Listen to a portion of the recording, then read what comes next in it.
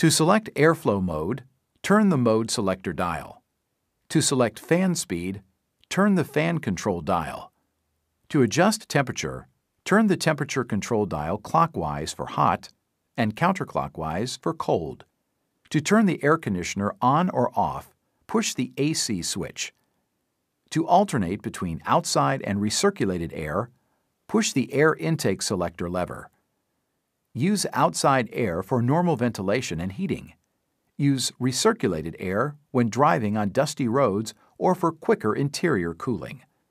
To dehumidify the air and help defog the windshield and side windows, set the temperature control dial to the desired position, either hot or cold, and turn on the air conditioner.